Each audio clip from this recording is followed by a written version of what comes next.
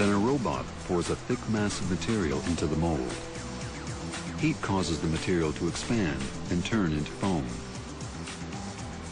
The instrument panel begins to take on its shape. Each panel is again inspected with hand and eye. When it's been cut and welded, it's then sent to the assembly division.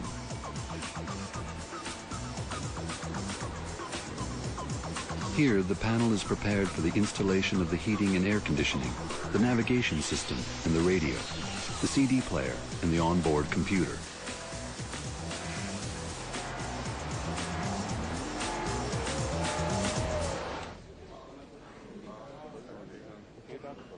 The parts for the instrument panel have arrived from BMW's main plant. Like a giant jigsaw puzzle, they have to fit perfectly into the spaces created for them. With all the measuring and checking, design and engineering, nothing should go wrong.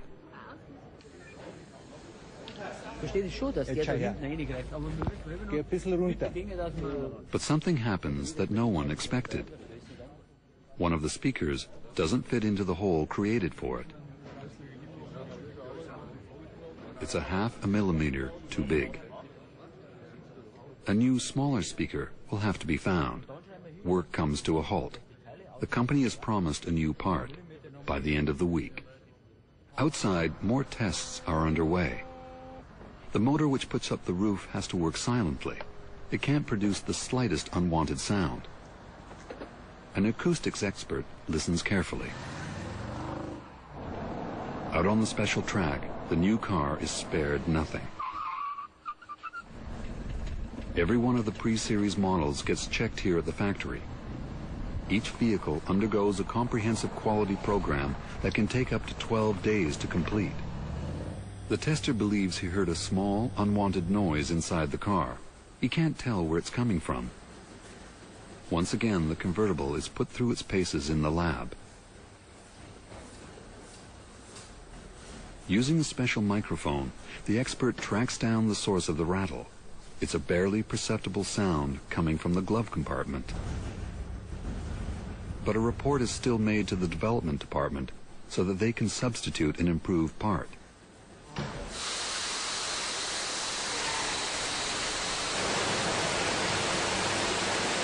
Finally, it's off to the showers. In the specially designed climate chamber, 3,500 liters of water come crashing down on the convertible in just 10 minutes. A tropical storm inside the factory. The car is tipped and tilted. No water should be getting in.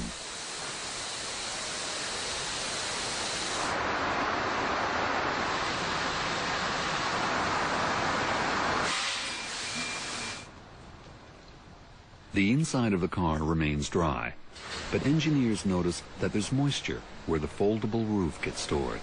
The rubber ceiling leaks. Another problem that will have to be cleared up. The engineers at the factory are running out of time, and they're still finding things to fix. Mass production will begin shortly. Soon we're going to have a presentation. We've taken one of the pre-series models and tested it as thoroughly as possible so that we can then decide whether it's ready for mass production or not. The decision on when to start building will be made by senior BMW management. They've already picked a date for the hardtop, but the convertible could be delayed. What I noticed was the coat of paint. On the side up there toward the front, there are still a few little things. The side seems slightly cloudy, as though the paint hadn't been homogeneous enough. Another thing is around the mirror triangle and side wall by the door. I think the gaps could be improved. And then the rubber ceiling on the roof cover. That still isn't 100% tight. We'll have to make it perfect. The whole point of my work is to make sure that it's the customers who return to the dealer, and not the cars. Not only do they have to show the car to BMW management, but the annual auto shows are looming, where BMW wants to unveil the 645 Ci. Production like this will have to start soon, or the car won't be ready for people to buy.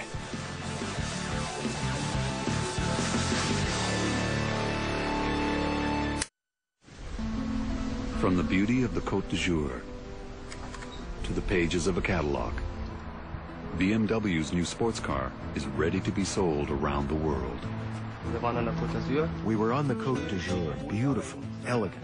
Here, in the context of these speedboats, which once again emphasize the whole idea of power. Then here I have the element of sea spray, and then a beautiful still shot where we really show the size. What you see here, that's a normal door. It's like this, and then this car is simply incredible. The sales team is ready, but will the car be finished in time?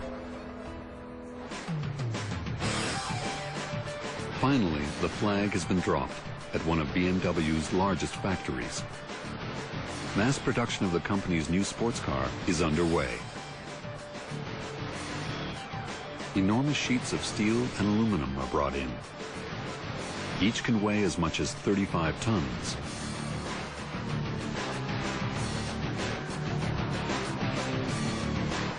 The sheets are cut and stacked for later use. Enormous presses form the sheets into parts of the car's body. Roofs, side frames, and floor plates begin to appear. This machinery can produce more than 300,000 parts every day. Robots begin adding lighter elements to the new car. Whether welded, bolted, or glued, nearly 500 individual parts come together to form the skeleton of the car.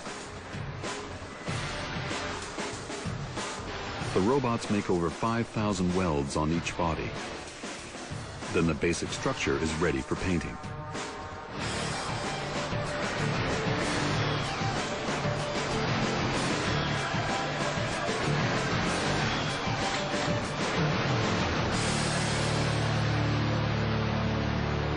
Painting this car is especially challenging. It's made of steel, aluminum, and plastic. And yet the paint has to look the same, no matter what surface it goes on. First, the car is cleaned, and then rotated through the primer. The car is turned 12 times in various tanks, 12 somersaults that help give every spot an even coating.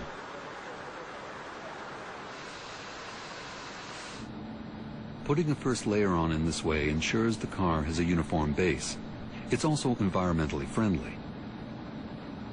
Rotation dipping significantly reduces the amount of waste and waste chemicals produced.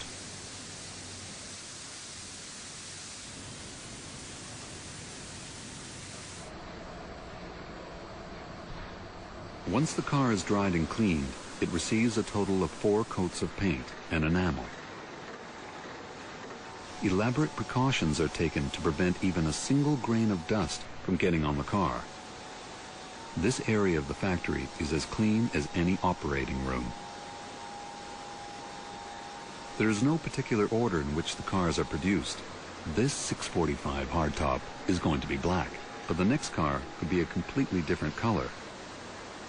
For the robots, switching colors is no problem at all. It takes 18 hours to finish the painting.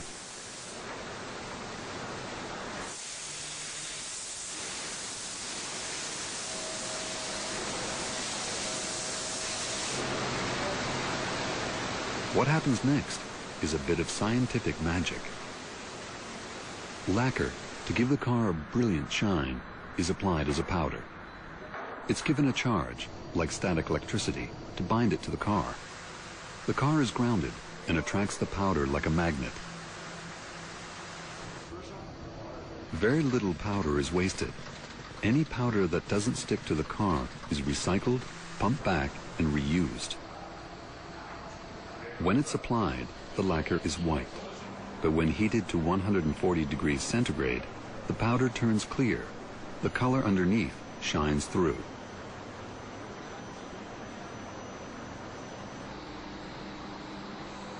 When the body passes the critical eye of a painting specialist, it's sent down to the factory's assembly line.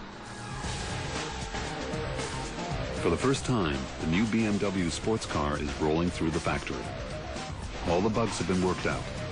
Now, the company holds its breath to see if the public likes it.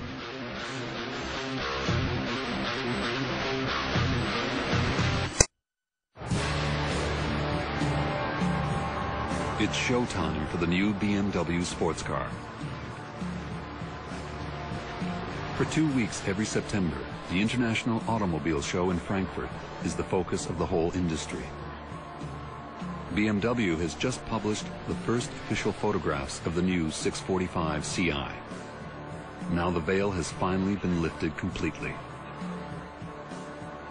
Both a convertible and a hardtop of this model have been designed, but so far just the hardtop is ready for the public. For the first time, thousands of journalists and visitors get a look at the real thing. It draws the public like a magnet. While it is popular, very few will be able to afford it. The new car costs about $100,000. Despite the price, many of these first models are already spoken for. In fact, the cars now rolling off the line at BMW factory are being shipped quickly all over the world.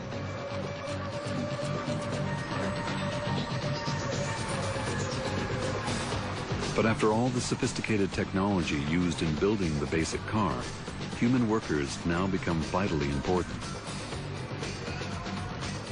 The company has received special orders from customers who want to be at the front of the line. These workers make sure each car is finished in exactly the right way.